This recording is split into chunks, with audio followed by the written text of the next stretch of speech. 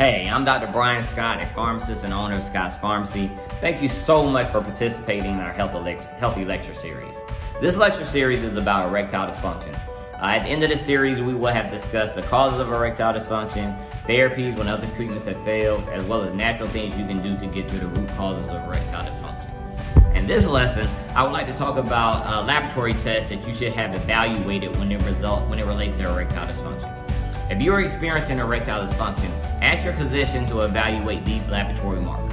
1, testosterone. And make sure you get the free testosterone level, because remember, the free testosterone is what does the work. DHEA, which is a pro-hormone, as well as estrogen and sex hormone binding globulin. Balancing these hormones and proteins can go a long way to get to the root cause of erectile dysfunction. As with all of our lectures, I hope you learned something you didn't know. Feel free to take our next lesson about how, when standard therapies are not working, customized medications may work. Dr. Brian Scott, Scott's Pharmacy.